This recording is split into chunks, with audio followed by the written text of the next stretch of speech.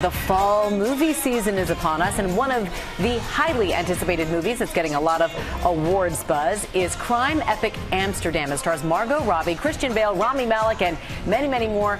My dear friend from across the pond, James Longman, got to talk with some of the cast. Good morning, James.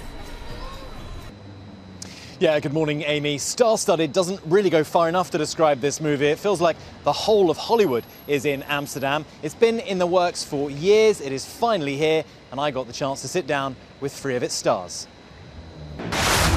In Amsterdam, the latest outing from acclaimed writer and director David O. Russell. It's a long story, but with you two, it'll be a cakewalk.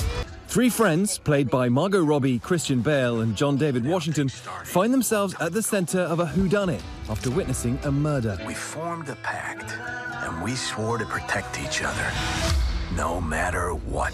Set in the 1930s, the trio worked to expose what's billed as one of the most outrageous plots in American history. If you had to describe this film in kind of one sentence, it'd be very difficult, perhaps. It's a comedic thriller about love, loyalty, and the reasons to live in the face of shocking, untold history that follows these 3 gorgeous characters and all the crazy individuals they meet on an adventure to save themselves and more. Where is my eye, Harold? Right here. Yes. I never expected 2 decorated soldiers to get knocked out at my own home. The genre of this film, a lot of people have kind of been discussing, what is it? People, Yeah. it's a mystery, it's a crime, it's a bit of a caper, it's a bit of comedy. Right. It's a lot of comedy. I would say, look, a lot of David's films, the themes are about adversity in people's lives and how do they overcome it to keep being joyful and loving life and recreating themselves in every day and being optimistic. The so-called crime epic is loaded with top talent, from Taylor Swift to Chris Rock, Mike Myers, Zoe Saldana, and the legendary Robert De Niro. What was that like being on set with him? It's just an absolute pinch-me moment, bucket list moment. That was the person I was most excited to be on set with. Of course, you know, an icon, but again, the humility, just taken aback by that. Who did you, working alongside of that movie, and you thought, oh my God, this is what they're like? One thing I found really profound was how you could assemble a caliber of actor like this. I mean, notable people that you've wanted to work with your whole life, and there was absolutely no ego. Everyone was there to put their best foot forward for their fellow actor. The cuckoo is in the nest, and the cuckoo's about to be trapped. Cuckoo. The other person I really loved in this film was Mike Myers. He made me laugh Oh my gosh, so hilarious. much. Do you find yourself laughing in the moment, there on set? Oh, always. Got a dead white man in a box.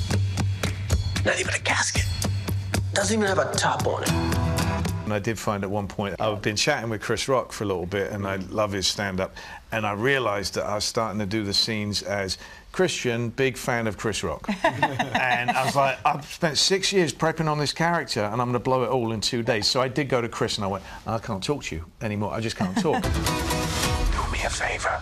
Try to be optimistic. There's a lot of chat about how this could be in for some awards. It's a wonderful compliment, and when you consider the alternative, you go, wonderful, because one day nobody will ever mention any of us in any of those, regards. I find it one of the most uplifting, joyful, funny, and inspiring films that I've ever seen, and I've ever worked on.